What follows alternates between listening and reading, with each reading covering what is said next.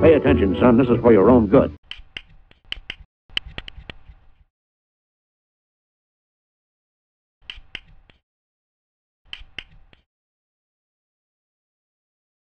It's not as famous as the Tower of London or the Leaning Tower of Pisa, but did you know that LA has its own tourist attraction towers?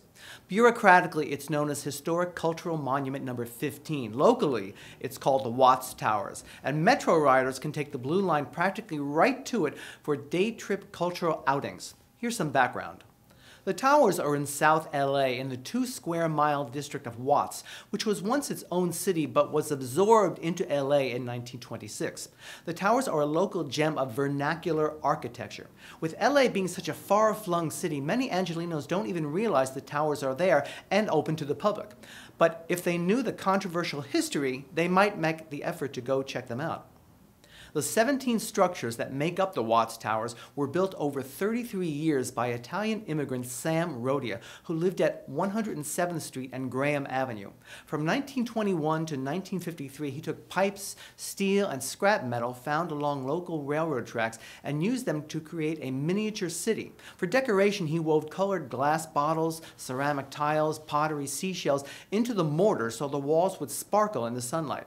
He used no heavy equipment, no scaffolding, no bolts, rivets, or welds, not even a blueprint. It was all done by the hand and imagination of a small, eccentric recluse who bathed once a month, listened to opera singer Enrico Caruso on a gramophone as he worked, and spent his own money to buy the cement.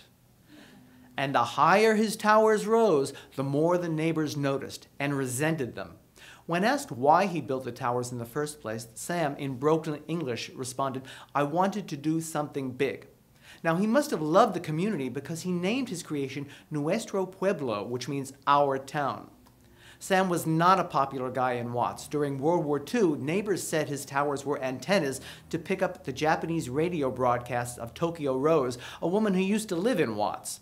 Locals jumped over the fence and vandalized Sam's work. By 1954, he'd had enough, abandoning the property and leaving LA. The city wanted to demolish the towers, but some artists bought the property for $3,000 in order to preserve them. City officials didn't give up, though, claiming the structures were a public health hazard. In October 1959, they brought in a steel crane and attached a cable to each structure to see how well that they were built.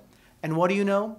The towers that Sam Rodia built in his spare time over 33 years outlasted the crane, which itself broke down without being able to budge the towers, a testament to Sam's sophisticated craftsmanship.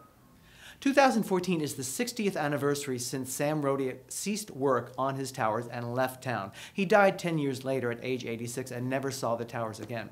The property is now a state historic park with a visitor center and information on Sam's creation. It's closed Monday and Tuesday, but tours are given Friday through Sunday. Metro riders can take the Blue Line to 103rd Street Station and look into the sky for two nearly 100-foot-tall scrap metal towers. That's the place. I'm the Transit TV teacher, Justin Vyor.